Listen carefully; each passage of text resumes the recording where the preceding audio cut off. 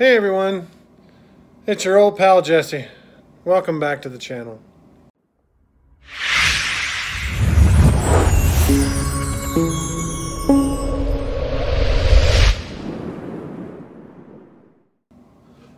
Well, thank you so much for sticking around this long with me. And if you've stuck around this long with me, you've seen part of my cancer journey that I've been going through since, well, the end of August. Things are getting better. I've talked with my oncologist. My tumor has shrunk quite a bit. And right now they're just working on getting the radiation ramped down to where the healthy tissue is not going to be as affected with everything. So, great news on the horizon. I am, let's see, go check my calendar here. I have exactly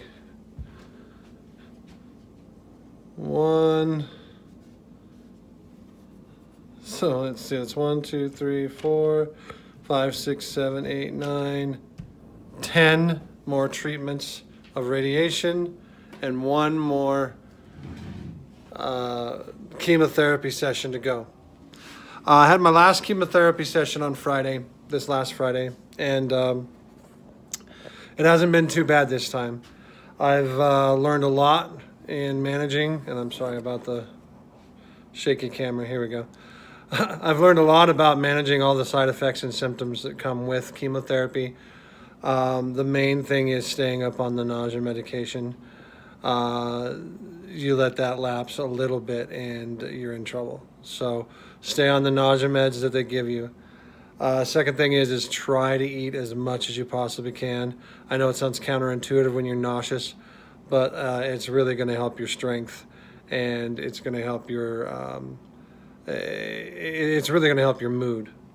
So speaking of mood, let's talk about mood swings. Oh, if I had a dime for every time my kids called me an a-hole these last 3 weeks, I'd have my cancer treatments paid for. Listen to your body. I have been having some issues with a lot of mood swings lately. I'll be fine one minute, the next minute somebody will say something, or some news will come that I wasn't aware of.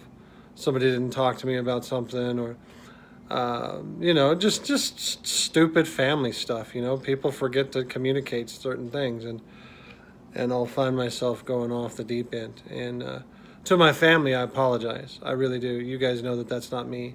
I'm very loving and I'm very understanding usually, and I apologize for that.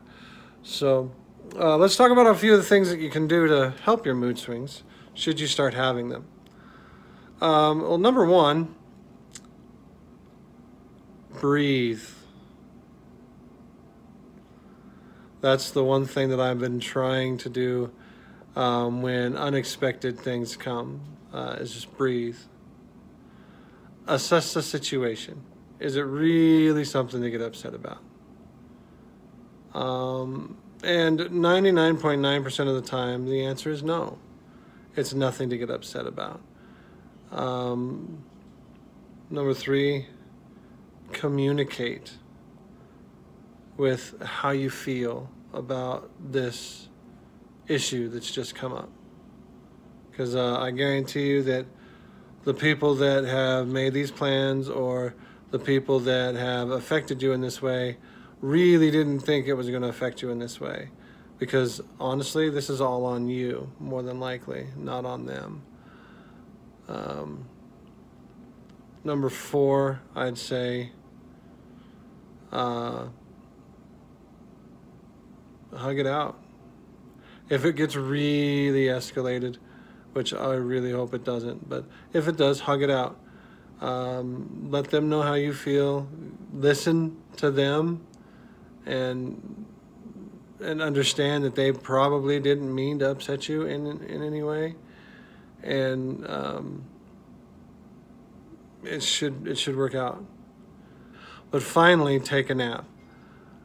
I know that I'm like a 3-year-old when it comes to this fatigue. This fatigue has been horrendous on me, and if I'm not in bed by 7:30 at night, I am a complete and total a-hole, and we don't want that. So listen to your body. Take walks if you're getting real tired. I did notice, I have noticed that walking around a public place, going out to Costco or running around the mall, or just taking a walk out in front of the house just for 5-10 minutes does really help the fatigue out, and helps me clear my mind and helps me get a little bit better.